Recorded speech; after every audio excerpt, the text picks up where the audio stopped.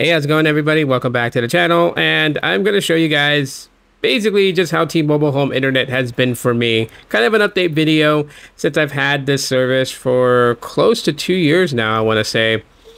And, it's worked out just fine. So here I'll be running a couple of speed tests. I'm using two different devices, the Pixel 6a and the Pixel 7a. They got two different modems, so we're just going to see, what kind of results we get from these devices. And, I've used the T-Mobile Home Internet for a lot of things. I will say this off jump. I use it for live stream broadcasting to both my YouTube channels and Facebook and, all those social platforms that I podcast on.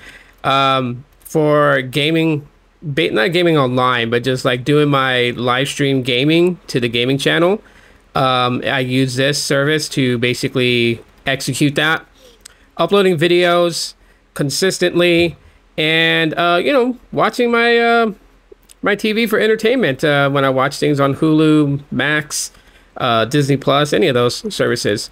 So you'll see the speed test that I'm getting from these two devices, and it's fairly okay. It's fairly okay. I know people are hung up on numbers specifically, like they want to see 500 megabits results. They want to see a gig results, gigabyte down, gigabyte up. And I can tell you guys that, a lot of things that I do is at this speed. Shocking, right? It handles it okay. Now, am I going to say that this is super fast, true 5G or any of that other stuff? No, but this is what I get in my area. Verizon Home Internet's not an option here. Even till today. It's been, a year and still does not work out here. So eventually it will, but not at this moment. So I'm using this. I can say that this is actually better than Cox Internet. I've used Cox Internet before, and it's just very pricey to get similar speeds as this. I think I was paying like almost $165 for this type of speeds with Cox Internet. So yeah, I'm spending only $50 for this. I'm totally fine with it. Right now we're running fast. And this is just basically going to show me like, the types of speeds I would get for streaming video content on, like my Google TV, my tablets, my smart devices when I watch stuff. And so on the Pixel 6a, it shows 130 megabits per second. So that's not bad. I've seen, with like Verizon Home Internet and other services that people can get like 500 megabits down for the video streaming. And that's pretty good, I must say. I'm not a stickler that has to watch everything in 4K. I don't need it to be, that vivid. I just enjoy watching movies and watching TV shows. So I guess I'm just a plain Jane person. Yeah, so about 130 on the Pixel 6a, 110 on the Pixel 7a. And so the last steps I'm going to run here is NPerf on both of these. At certain points of the full benchmark, I'm going to speed things up. That way this video is not dragging out to be like 9 minutes long.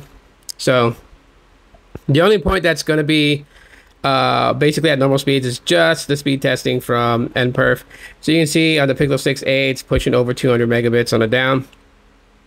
Kind of weird, but I mean, it is what it is. And the uplink, kind of about the same, 40 to 60 megabits on the down. So that's what we're getting. It's testing the ping right now. And we'll speed it up here in just a sec. Just rolling through the whole benchmarks. And it's testing websites and video playback. Doing all that in different formats. So 36, 720. Not 36, but 360, 720, and 1080. Or is it 40? Can't remember. Anyways, yeah, so 107,916 endpoints.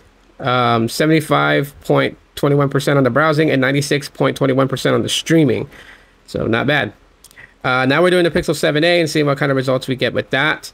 If it kind of goes similar. And again, the reason I'm doing two different devices is because they have two different modems, right? The Exynos 5130 on the Pixel 6a and the Exynos 5300 on the 7a. So we'll see what we get. Kind of speed things up here. Kind of blast through it. And the results come out to be 91,208. 95.34% on the streaming and 74 100% on the browsing. So T-Mobile Home Internet is decent. Not the best, but it gets the job done. And I have used it for remote work. So, I mean, hey, that goes great. Thanks for checking out this video.